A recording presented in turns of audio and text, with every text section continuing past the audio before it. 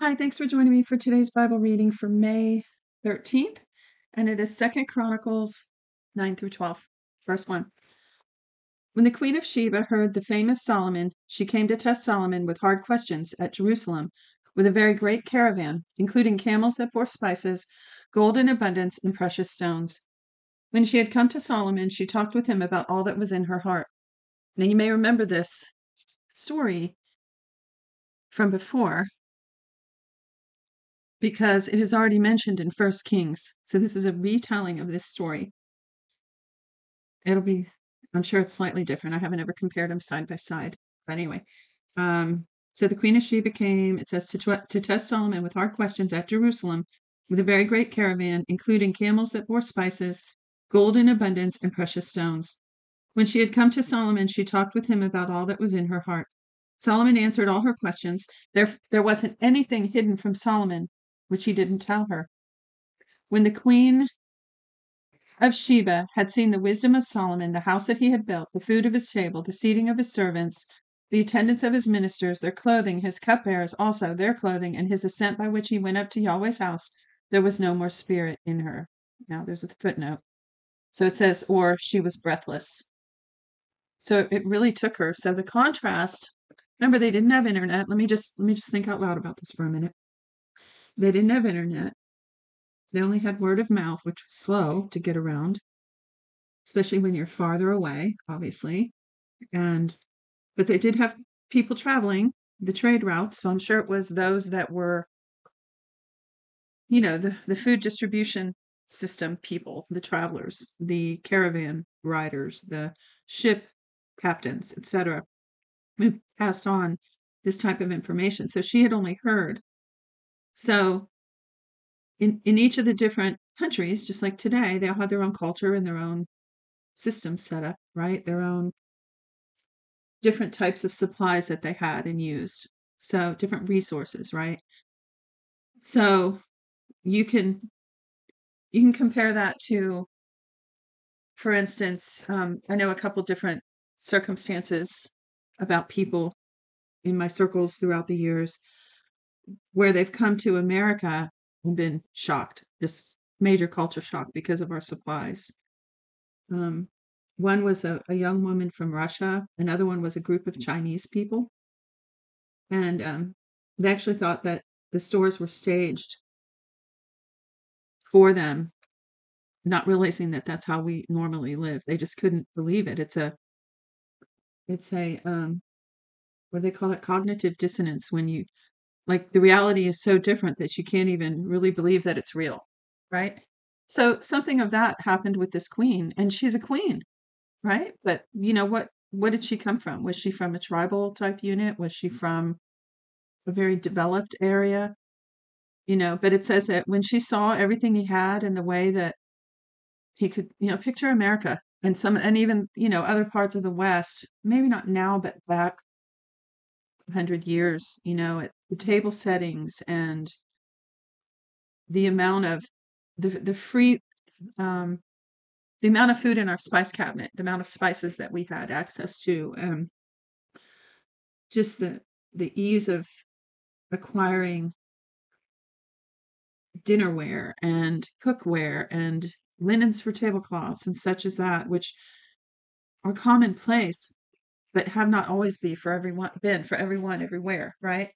So when she came and she saw how his table was set and the organization, the level of development that he had, she was breathless. It shocked her. Verse 5. She said to the king, "It was a true report that I heard in my own land of your acts and of your wisdom. However, I didn't believe their words until I came, and my eyes had seen it, and beheld, half of the greatness of your wisdom wasn't told me. Behold, half of the greatness of your wisdom wasn't told me. You exceed the fame that I heard. Happy are you men, and happy are these servants who stand continually before you and hear your wisdom." See, a wise and righteous leader, everybody's needs are met. Like a father of a household, parents, a good homemaker, make sure everyone has their comfortable spots, no matter how small or big the home. Everyone has their area, even the dog has their little places of safety and their needs met, the goats, the Bible says a righteous man cares for his beasts, right? So here Solomon was able to set things up so that everybody was satisfied in their role. It doesn't have to be the king is satisfied and everyone else has drudgery, right? Everyone had their needs met. That's true godly wisdom. So it says, happy are your men, and happy are these servants who stand continually before you and hear your wisdom. Blessed be Yahweh your God, who delighted in you to set you on his throne to be king for Yahweh your God, because your God loved Israel. There it is again. Because your God loved Israel to establish them forever. Therefore, he made you king over them to do justice and righteousness. Now, imagine if God can do this in Solomon's day. He's made examples at other times throughout history. America was an example of this at one time, when she honored God more thoroughly, to put it the only way I know to say it. If God can do that and give snippets and tastes of what it's like when he comes in covenant with us, imagine what eternity is going to be like with him when there is no more of this fall, of this destruction, no more remnants of the curse. Imagine how multiplied the multiplied beauty and satisfaction and joy and worship and pleasure. It's going to be amazing. That's the essence of righteous leadership. Verse 9, she gave the king 120 talents of gold, spices in great abundance, and precious stones. There was never before such spice as the queen of Sheba gave to King Solomon. The servants of Hiram and the servants of Solomon, who brought gold from Ophir, also brought algum trees and precious stones. The king used algum, because what do you give to somebody who has everything, right? What do you give to them? So somehow she was rich in spices and able to access and produce those. So maybe they added some flavor to Solomon's food that he didn't have. I love to cook, so I love having extra sauces and spices in my fridge to play around with. Let me just read and stop chatting so much now. Anyway, she says she brought the gold from over algum trees and precious stones. The king used algum tree wood to make terraces for Yahweh's house and for the king's house, and harps and stringed instruments for the singers. There were none like these seen before in the land of Judah. King Solomon gave to the queen of Sheba all her desire, whatever she asked for, in addition to that which she had brought to the king. So she turned and went to her own land, she and her servants. Now the weight of gold that came to Solomon in 1 year was 666 talents. Hang on, let me look. 20 metric tons. Wow. And of gold. In addition to that which the traders and merchants brought, all the kings of Arabia and the governors of the country brought gold and silver to Solomon. King Solomon made 200 bucklers of beaten gold. 600 shekels of beaten gold went to one buckler. He made 300 shields of beaten gold. 300 shekels of gold went to one shield. The king put them in the house in the forest of Lebanon. Moreover, the king made a great throne of ivory and overlaid it with pure gold. There were 6 steps to the throne with a footstool of gold. They were fastened to the throne and armrests on either side. Why did I say that? Yeah, okay. Armrests on either side by the place of the seat, and 2 lions standing beside the armrests. Skipped a line there. 12 lions stood there on one side, and on the other side 6 steps. There was nothing like it made in any other kingdom. All King Solomon's drinking vessels were of gold, and all of the vessels of the house of the forest of Lebanon were pure gold.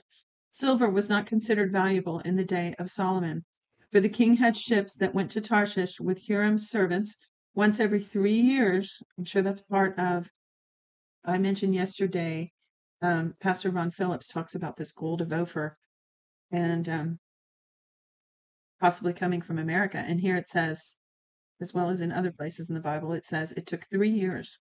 So that makes sense, right? If they went through the Mediterranean straight across, there is access to the Americas. Once every 3 years, the ships of Tarshish came bringing gold, silver, ivory, apes, and peacocks. So King Solomon exceeded all the kings of the earth in riches and wisdom. All the kings of the earth sought the presence of Solomon to hear his wisdom, which God had put in his heart. They each brought tribute, vessels of silver, vessels of gold, clothing, armor, spices, horses, and mules every year. Solomon had 4,000 stalls for horses and chariots, 12,000 horsemen that he stationed in the chariot cities and with the king at Jerusalem. He ruled over all the kings from the river even to the land of the Philistines and to the border of Egypt. The king made silver as common in Jerusalem as stones, and he made cedars to be as abundant as the sycamore trees that are in the lowland. They brought horses for Solomon out of Egypt and out of all the lands.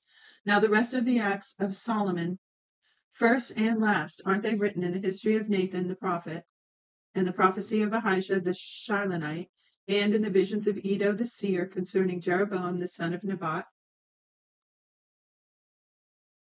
Solomon reigned in Jerusalem over all Israel 40 years. Solomon slept with his fathers, and he was buried in his father David's city, and Rehoboam his son reigned in his place. Rehoboam went to Shechem, for all Israel had come to Shechem to make him king. When Jeroboam the son of Nebat heard of it, for he was in Egypt where he had fled from the presence of King Solomon, Jeroboam returned out of Egypt. They sent and called him, and Jeroboam and all Israel came and spoke to Rehoboam, saying, now this is a retelling of this story as well. Your father made our yoke grievous. Now therefore make the grievous service of your father and his heavy yoke which he put on us lighter, and we will serve you. He said to them, come again to me after 3 days. So the people departed. King Rehoboam took counsel with the old men who had stood before Solomon his father while he yet lived, saying, what counsel do you give me about how to answer these people? All right, now let's stop for a second again. They are accusing Solomon of being too tough, a heavy yoke on their neck, right? But then we're going to come into when they ask the people who counseled, when Rehoboam asked the old folks that counseled Solomon, that's not the answer they gave. And to me, that's like proof that, basically they're going to say, we'll read it in a second, but they're going to say, if you serve the people, they'll serve you. That's a righteous leader, right? Not, press down on their necks and don't worry about what they say. That's an unrighteous leader. So I'm not necessarily buying what they said about Solomon, because the other evidence, when you read around in context, that's not what it's showing, right? So I don't know. I'm just thinking out loud. Okay, so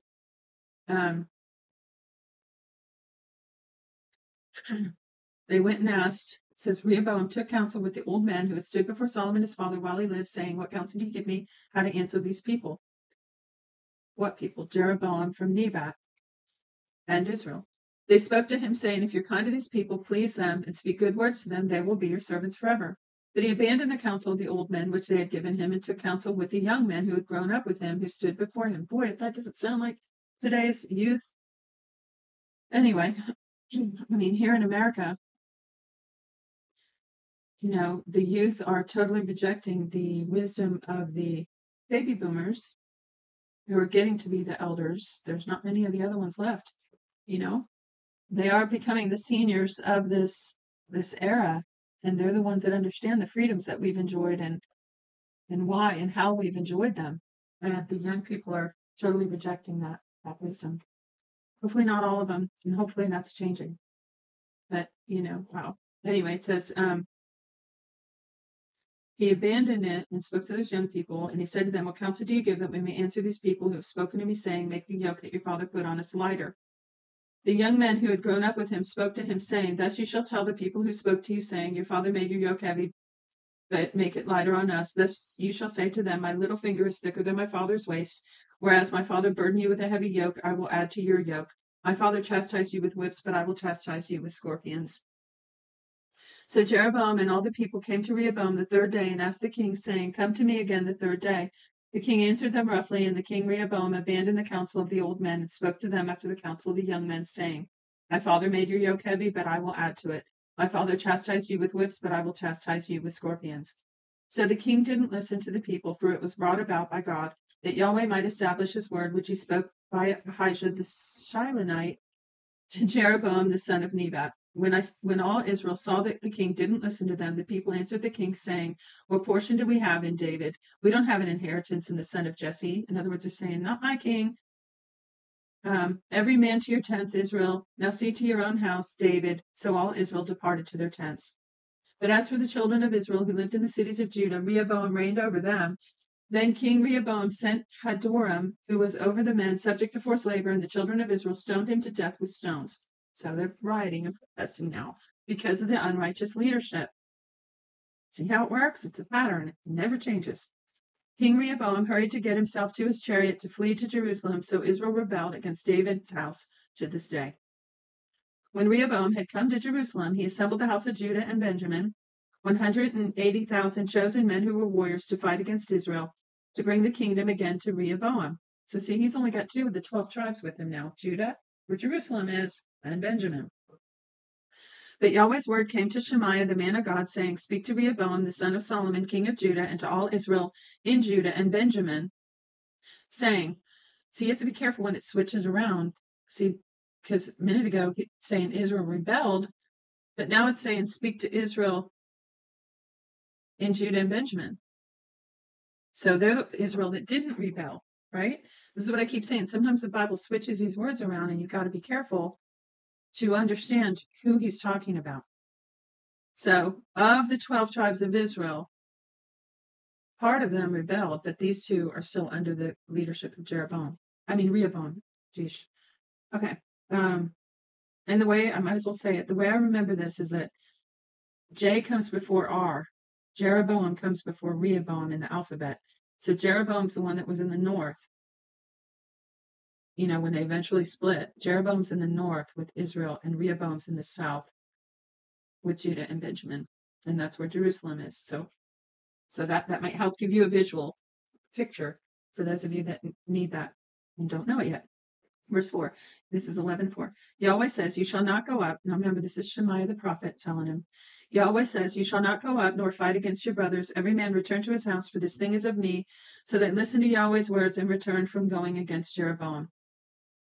Rehoboam lived in Jerusalem and built cities for defense in Judah. He built Bethlehem, Etam, Tekoa, Bethzur, Soko, Adullam, Gath, Mareshah, Ziph, Adoraim, Lachish, Ezekah, Zorah, Aijalon, and Hebron, which are fortified cities in Judah and Benjamin. He fortified the strongholds and put captains in them and stores of food, oil, and wine. He put shields and spears in every city and made them exceedingly strong. Judah and Benjamin belonged to him. The priests and Levites who were in all Israel stood with him out of their territory. For the Levites left their pasture lands in their possession and came to Judah and Jerusalem, for Jeroboam and his sons cast them off, that they should not execute the priest's office to Yahweh. So this is a big church split, right? Verse 15, he himself appointed priests for the high places and for the male goats and the calves which he had made. After them, out of all the tribes of Israel, those who set their hearts to seek Yahweh, the God of Israel, came to Jerusalem to sacrifice to Yahweh, the God of their fathers. So here's another thought that comes to mind. David and Solomon just went through all this. All of David's work preparing the temple. Solomon spent, 20 years? Got everything in order. And they had their great joy that comes from putting things in God's order. And now it's all fallen apart again. All right, so it says, they strengthened the kingdom of Judah and made Rehoboam, the son of Solomon, strong for 3 years, for they walked 3 years in the ways of David and Solomon. Rehoboam took a wife for himself, Mahalath, the daughter of Jeremoth, the son of David, and of Abihail, the daughter of Eliab, the son of Jesse. He bore him sons, Jush, Shamariah, and Zaham. After her he took Maacah, the daughter of Absalom, and she bore him Abijah, Attai, and Ziza, and Shelemith. Rehoboam loved Maacah, the daughter of Absalom, above all his wives and his concubines, for he took 18 wives and 60 concubines, and became the father of 28 sons and 60 daughters. Rehoboam appointed Abijah, the son of Maacah, to be chief, the prince among his brothers, for he intended to make him king. Excuse me. He dealt wisely and dispersed all of his sons throughout the lands of Judah and Benjamin to every fortified city, and gave them food in abundance, and sought many wives for them. Last chapter, 12. When the kingdom of Rehoboam was established and he was strong, he abandoned Yahweh's law and all Israel with him. Ugh. So here we go again. Verse 2. In the 5th year of King Rehoboam, Shishak, king of Egypt, came up against Jerusalem because they had trespassed against Yahweh with 1,200 chariots and 60,000 horsemen. The people were without number who came with him out of Egypt, the Luban, the Sukkim, and the Ethiopians. He took the fortified cities which belonged to Judah and came to Jerusalem. Now Shemaiah the prophet came to Rehoboam and to the princes of Judah who were gathered together to Jerusalem because of Shishak, and said to them, Yahweh says. So see, they gathered like, what are we going to do? Let's seek Yahweh and counsel together. And what happens? They also get a prophet there. So they're not just using their natural logic. They're not just following their own understanding. They're, let's get the mind of God on this thing. So the prophet says, Yahweh says, you have forsaken me, therefore I have also left you in the hand of Shishak. Then the princes of Israel and the king humbled themselves, and they said, Yahweh is righteous. When Yahweh saw that they humbled themselves, Yahweh's word came to Shemaiah, saying, They have humbled themselves. I will not destroy them, but I will grant them some deliverance, and my wrath won't be poured out on Jerusalem by the hand of Shishak. Nevertheless, they will be by his servants, and they will know my service and the service of the kingdoms of the countries. So Shishak, king of Egypt, came up against Jerusalem and took away the treasures of Yahweh's house and the treasures of the king's house. He took it all away, but he also took away the shields of gold which Solomon made. King Rehoboam made shields of bronze in their place and committed them to the hands of the captain of the guards who kept the door of the king's house. As often as the king entered into Yahweh's house, the guard came and bore them, then brought them back into the guard room. When he humbled himself, Yahweh's wrath turned from him so as to not destroy him altogether. Moreover, there were good things found in Judah.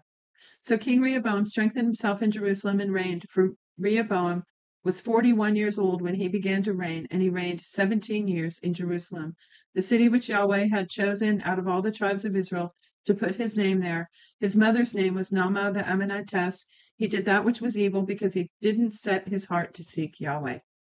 Now the acts of Rehoboam, first and last, aren't they written in the histories of Shemaiah the prophet and Iddo the seer in the genealogies? There were wars between Rehoboam and Jeroboam continually. Rehoboam slept with his fathers and was buried in David's city, and Abijah his son reigned in his place. That's it for today's reading. Thanks for joining me. See you tomorrow. Shalom.